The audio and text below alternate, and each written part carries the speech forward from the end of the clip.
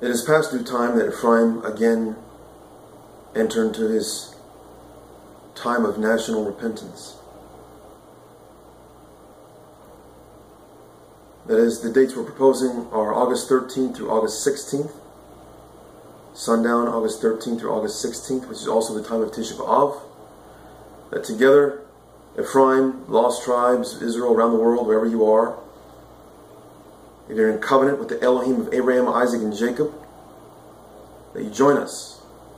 That together, we meet the protocols of Leviticus chapter 26 as a people group, nationally together.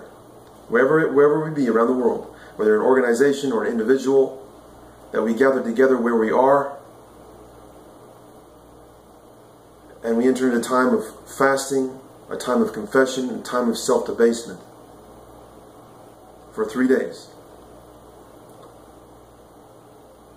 As we've done last year and other previous years prior to this,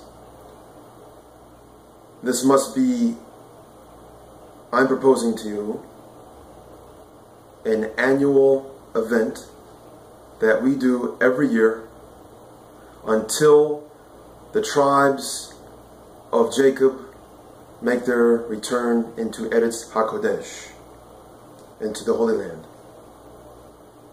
So as we've done previous years, so too let us do this year.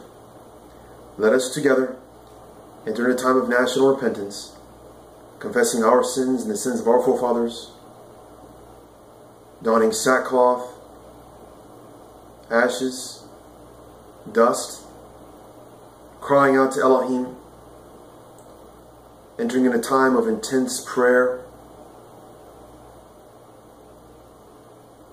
so that Elohim once again, that He will reverse our curses, and that He will once again remember the covenants that He made with our forefathers, with Jacob, with Isaac, and with Abraham.